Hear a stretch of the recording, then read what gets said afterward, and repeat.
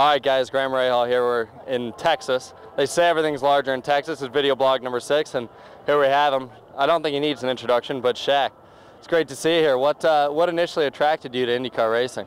Well, I teamed up with the Luso Dragon Racing team. Over the past 2 years, they raised over $1 million, giving out to various charities. So I'm here for the charity aspects. Chilling out with my good friend Rahal, who is our driver.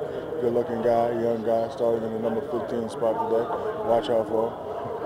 Good-looking car, all that stuff. But I'm just here to, see great athletes do what they do.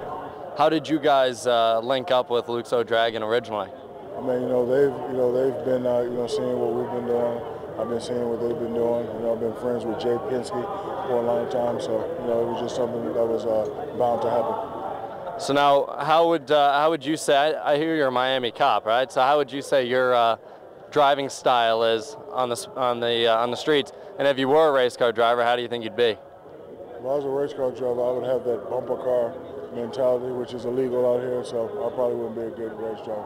I would have to say I would be the bad boy of the sport. I wouldn't sign autographs. I come with the face. I bump reporters. I bump camera people. I would just bump everybody. All right, so I am an Ohio kid, so I have to ask this. How is it playing against LeBron James?